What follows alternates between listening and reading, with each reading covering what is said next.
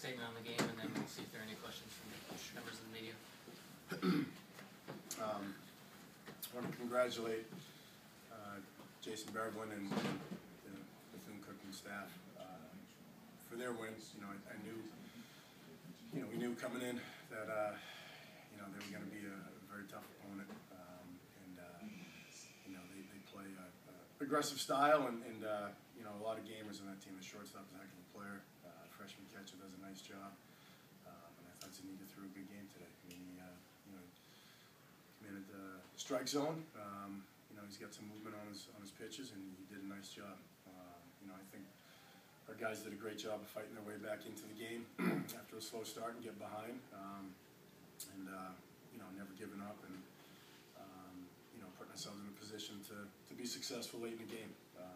It's a game of inches, and a ball here or there that falls in or whatnot. It could be a different outcome, but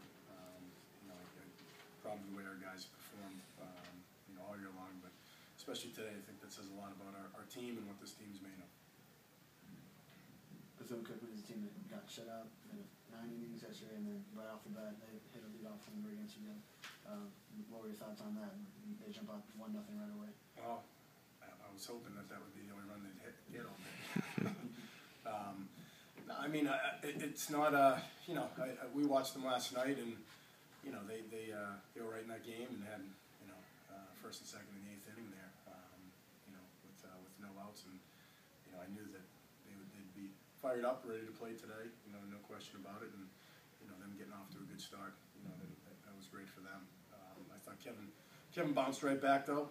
Gave us threw up I think 3 zeros in a row before they got a couple more runs off him. So I think he responded to that pretty well. Yeah, Kevin bounced back, but then one inning had those 2 errors. Mm-hmm. Both runs that came in were unearned. Just a little bit of defense. Yeah, I mean the first error that's a tough error. I mean, our third baseman who Dave Vandercook does a great job. I mean he's basically taking a one-hop shot off his chest. So second error, we talked about making aggressive mistakes. We made an aggressive mistake. Gus coming in on the ball hard, and just got under his glove, and we try to really focus on not the error itself, but how we react to it. And I think they got a couple runs out of that, but I think we settled in and reacted appropriately from it, and had to move on from that innings. Nothing you do about it after it happens. Overall, how would you assess the season? If someone asked you years from now, the 2014 Columbia baseball team, what would you say? What would you say? Best team in history of Columbia with 29 wins.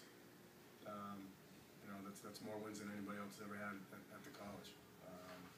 And I said that to the guys after the game, and I said that to last year's team, because last year's team won 28 games.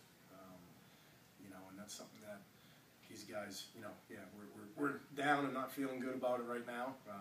But when they get to reflect on the journey that got them here, it's all positive. And I'm very proud of each and every one of them. And we got some big holes to fill with the guys that graduated.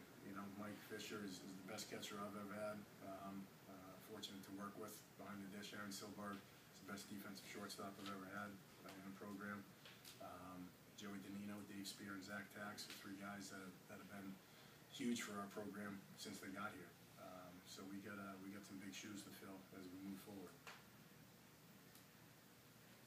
Danino got 4 grounders in a row when he came in, and it was like the old Danino almost. And then was it mental? Or the top of the order what gave him a little trouble? Or no, I mean Joe's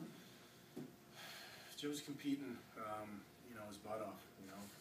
Sometimes he might compete too hard, but he gave us what we got. I mean, we went to Tax, in that situation next inning, and we had predetermined that regardless of the score at that time. It wasn't a move that we scored for and we're going to. I mean, they knew it too before the game? Excuse me? Did they know it before the No, game? no, we don't do that. I'm just talking about predetermined before we scored the runs.